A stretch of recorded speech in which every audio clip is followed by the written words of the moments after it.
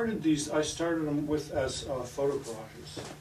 Oh, really? Yeah, they're small photo collages from magazines. Usually, like the area that's modeled here would be a black and white of, like, say, part of somebody's body, and then I'd cut that out and then cut into it, these other shapes out of magazine materials. Small, tiny.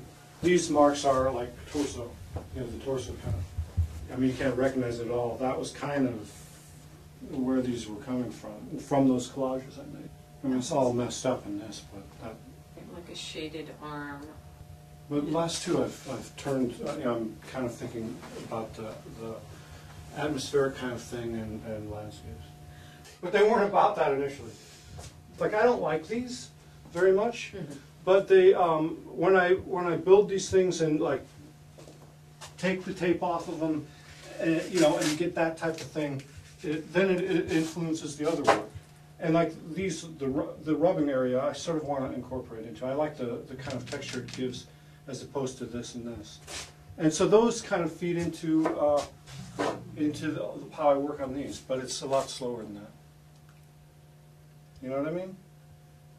Like recently, these are a lot kind of looser, like the markings in this, compared to this. They're a lot rougher. And that's sort of from working more quickly on those. These probably were sketches that I did for the pieces. Because a few years ago, I would sketch and then draw the pieces from the sketch. It's only been more recently that I go back and sketch from the work and then try to see what will happen with that. But yeah, I have tons of these stupid things. Well, you see there, I'm working on a logo for somebody. That goes in here too. So even when I'm doing advertising, I like the ideas and stuff. I'll draw them out, which drives other people crazy because everybody just uses a computer. But like when I'm coming up with a layout or something, I just sketch it out, and then I do it on the computer. So I work a lot through that. That's why I have all these books laying all over the place. They're on wood. Pieces of wood and stuff that were roughly 6 feet high, so it had something to do with my own height.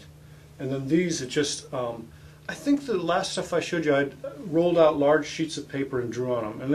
And it just was, it was like too much. It was trying to be something I think that it wasn't.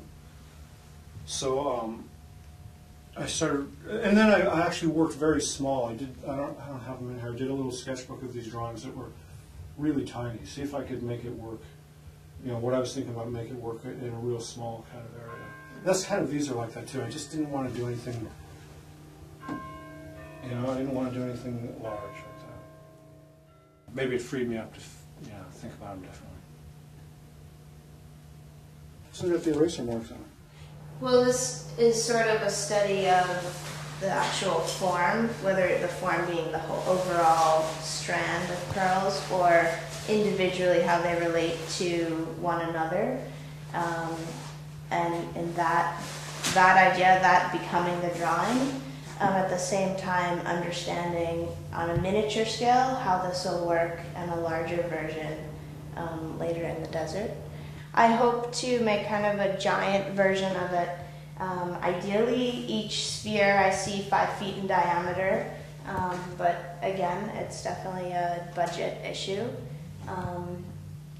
So I may do a mock-up and do the strand out of balloons and take aerial photographs of it and sort of see where it goes. This piece is now on the wall, it's not on a flat surface in front of you. In experimenting with the material, it can also be about understanding the life of the material and how it changes and how it decomposes, and then sort of studying the process of it deteriorating.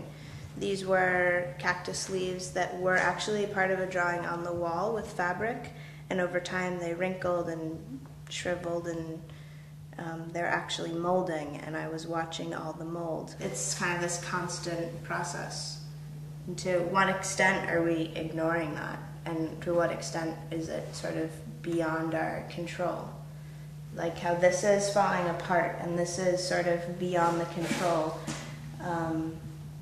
one slip and that strand falls or the string breaks.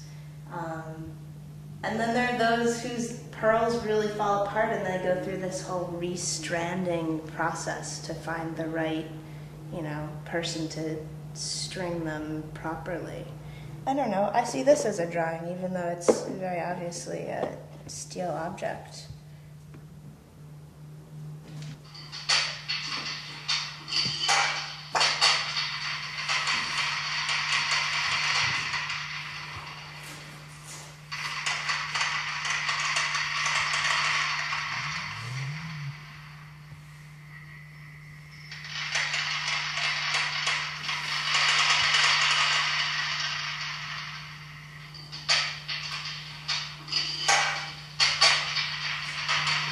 How do you actually make that sound? Wow. Very simply,